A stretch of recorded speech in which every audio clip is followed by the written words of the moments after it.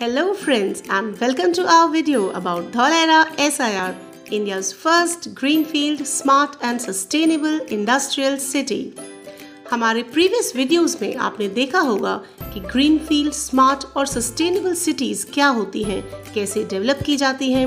अब आगे बढ़ते हुए इस वीडियो में हम बात कर रहे हैं ऐसे ही फ्यूचर सिटी की, जी हाँ, धौलेरा SIR की।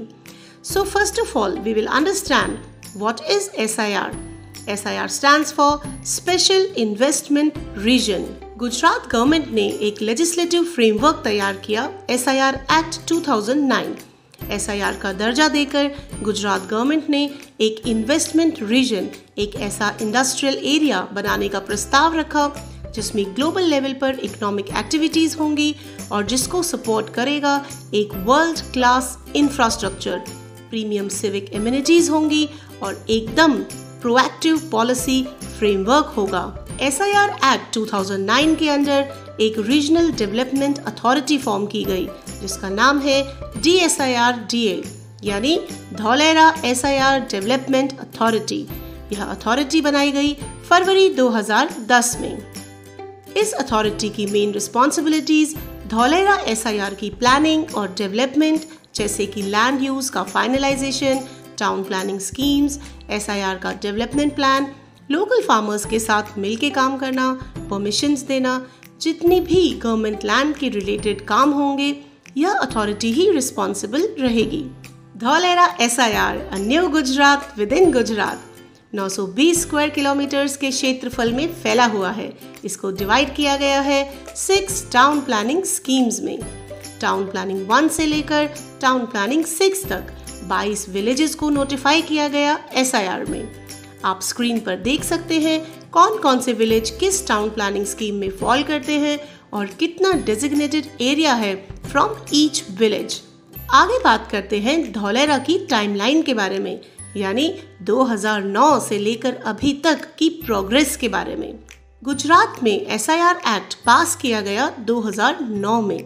2010 में फॉर्म हुई धौलेरा SIR डेवलपमेंट अथॉरिटी यानी DSIR-DA। After that Dholera SIR का डेवलपमेंट प्लान सैंक्शन किया गया 2012 में। ड्राफ्ट टाउन प्लानिंग स्कीम 1 और 2 भी सैंक्शन की गई 2012 में। टाउन प्लानिंग 3, 4, 5 एंड 6 सबमिट किए गए अपेक्स अथॉरिटी GIDB यानी गुजरात इंफ्रास्ट्रक्चर डेवलपमेंट बोर्ड में 13 दिसंबर 2012 को। फिर एनवायरमेंटल क्लियरेंसेस की नोटिफिकेशन, एक्टिवेशन एरिया के pre designs, roads and services के लिए टेंडर्स इशू करना और फिर उन टेंडर्स का अवार्ड होना, यह सब काम हुए 2014 और 2015 में। उसके बाद जनवरी 2016 में एक SPV यानी special purpose vehicle company form की गई जिसका नाम है डिगडल DICDL means Dholera industrial city development limited. इस कंपनी में 51% स्टेक है गुजरात गवर्नमेंट का through DSIR-DA authority and 49% stake है इंडियन गवर्नमेंट का थ्रू DMIC ट्रस्ट। अब ये DMIC क्या है? DMIC stands for Delhi Mumbai Industrial Corridor। एक स्पेशल पर्पस कंपनी फॉर्म की गई थी दिल्ली मुंबई इंडस्ट्रियल कॉरिडोर को फैसिलिटेट और प्रमोट करने के लिए, जिसका नाम था DMIC-DC यानी Delhi Mumbai industrial corridor development corporation limited. However, जब और इंडस्ट्रियल कॉरिडोर प्रोजेक्ट्स अनाउंस किए गए, DMIC-DC का मैंडेट एक्सपैंड किया गया इंडिया के सभी इंडस्ट्रियल कॉरिडोर प्रोजेक्ट्स को डेवलप एंड इम्प्लीमेंट करने के लिए, और DMIC-DC का नाम चेंज करके रखा गया NICDC यानी national industrial corridor development corporation limited. Government of India बहुत सारे industrial corridor projects as a part of national industrial corridor programme develop कर रही है, जिनका उद्देश्य है फ्यूचरिस्टिक इंडस्ट्रियल सिटीज का निर्माण करना जो कि बेस्ट मैन्युफैक्चरिंग और इन्वेस्टमेंट डेस्टिनेशंस के रूप में सारे विश्व में उभर कर आएंगे।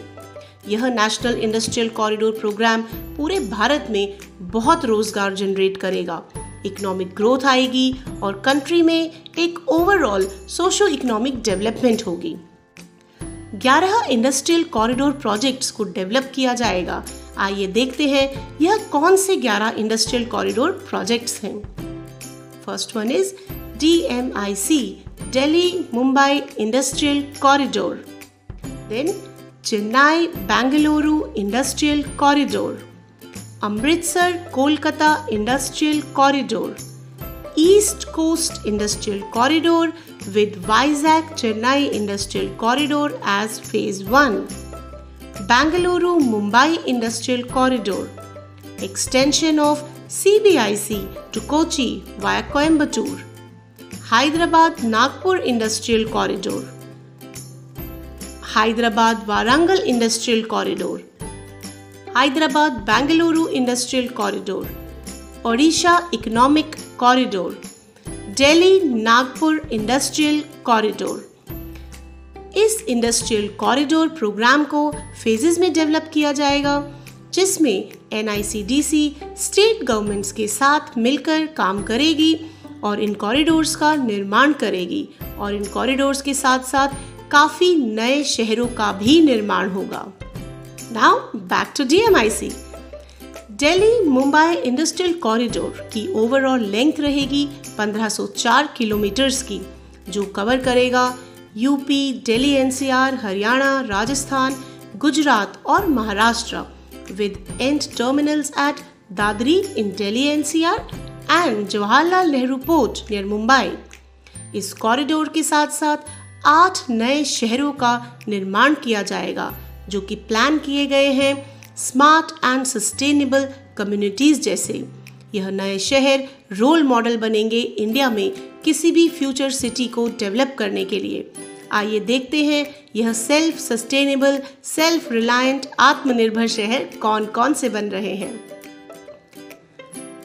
धौलेरा स्पेशल इन्वेस्टमेंट रीजन इन गुजरात, मानेसर भावल इन्वेस्टमेंट रीजन इन हरियाणा, पीतामपुर धार महाओ रीजन इन Madhya Pradesh, Shendra बिदकिन industrial area Maharashtra, खुशखेरा Bhiwadi Neemrana investment region Rajasthan, Dadri Noida Ghaziabad investment region UP, Jodhpur Pali Marwar industrial area Rajasthan, Dighi port industrial area Maharashtra.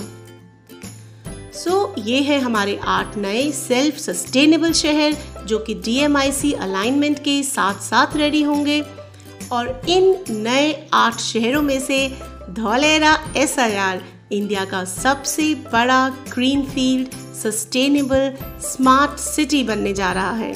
Dholera का अपना एक सेल्फ सस्टेनिंग इकोसिस्टम होगा, जिसके माध्यम से 3 सस्टेनेबिलिटी पिलर्स यानी सोशल, एनवायरमेंटल एंड इकोनॉमिक का कंप्लीटली ध्यान रखा जाएगा। So friends, thank you so much for watching our video. बने रहिए हमारे साथ, क्योंकि नेक्स्ट वीडियो में हम धौलेरा SIR की टेक्निकलिटीज के बारे में बात करेंगे। Till then, take care and God bless you all.